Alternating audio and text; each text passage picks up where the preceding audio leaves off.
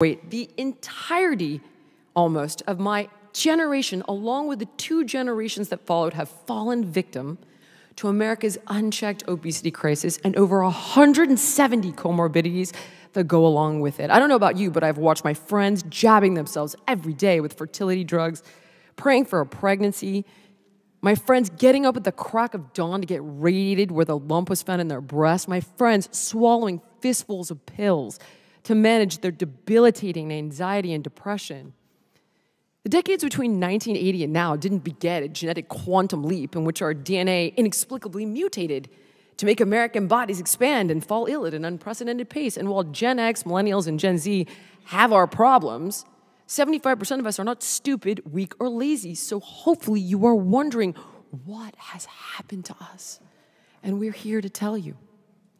In the late 70s and the early 80s, a sinister series of events converged to change food and subsequently health in America indefinitely.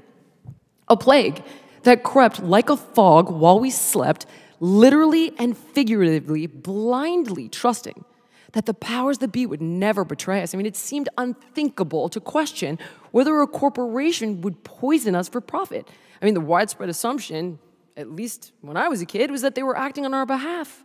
They wanted to make food, more affordable and more convenient. But it was this betrayal of trust that allowed them to insidiously infiltrate every part of our lives.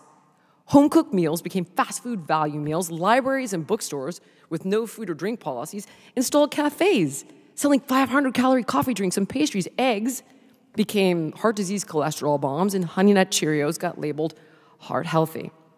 The default human condition in the 21st century is obese by design. Specific, traceable forms of what's referred to as structural violence are created by the catastrophic quartet of big farming, big food, big pharma, and big insurance. They systematically corrupt every institution of trust, which has led to the global spread of obesity and disease.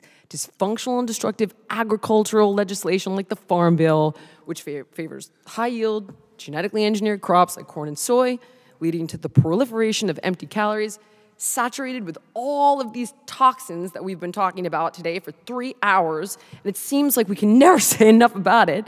And then this glut of cheap calories provides a boon to the food industry giants. They just turn it into a bounty of ultra-processed, factory-assembled foods and beverages strategically engineered to undermine your society and foster your dependence like nicotine and cocaine. So we literally cannot eat just one.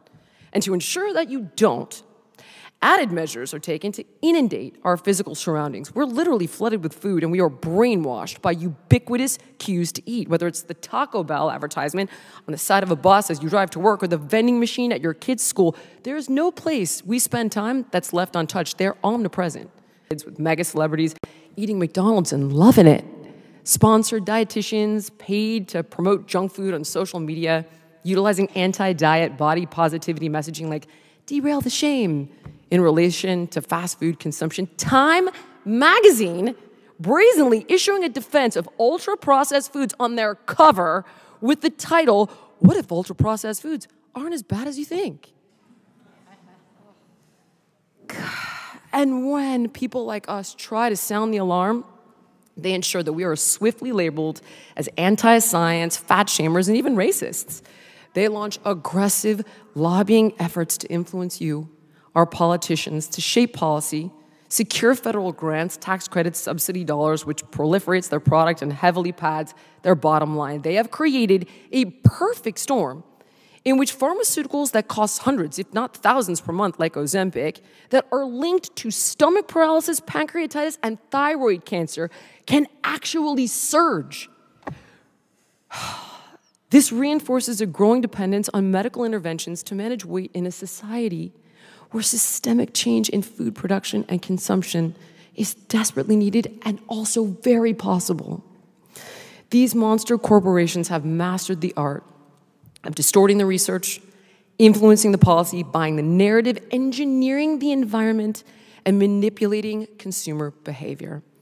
So given all of this, the question becomes, how did I escape? I mean, I still remember the lunches my mom would pack me as a little kid. And, I mean, it was such innocence and love, and she had no idea that my kindergarten lunchbox contained at least 50, now I'm thinking it's far more, carcinogens, solvents, emulsifiers, colorings, preservatives. I have the list. I'm going to skip it because we did it already. Frankenfoods, like juice boxes with no juice. Processed lunch meat held together by meat glue.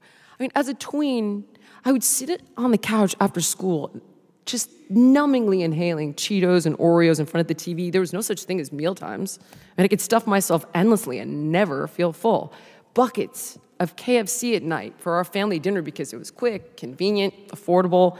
And I remember I would lay in bed comatose. It was a lifestyle equivalent to a death sentence, but we never questioned it because we were just a family that was simply attuned to the culture. So, it should come as no surprise that by that tender age of 13, I was obese, failing in school, and becoming increasingly depressed and despondent. And my mom began to feel helpless. She spoke to my pediatrician and a child psychiatrist, both of whom suggested she medicate me on Prozac and Ritalin, but she was watching many of her friends' kids on this exact same protocol, and they weren't improving. My mom was becoming progressively desperate to help me, and then fate intervened. She met another mom whose child had been thriving since joining a local martial arts studio, and she signed me up the next day. And my sensei was smart enough to recognize the ways in which America's youth were being routinely poisoned. And he cared enough to create an environment where myself and the other students under his wing were educated, insulated, and nourished to become our best selves.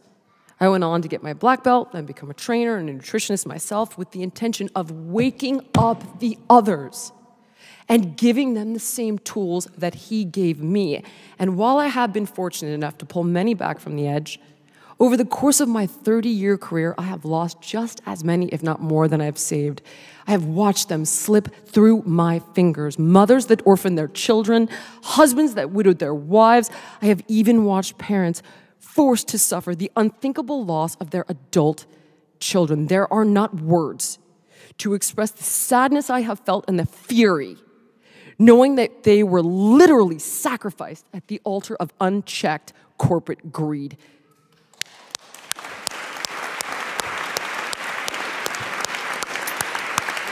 Most Americans are simply too financially strained, psychologically drained, and physically addicted to break free without a systemic intervention.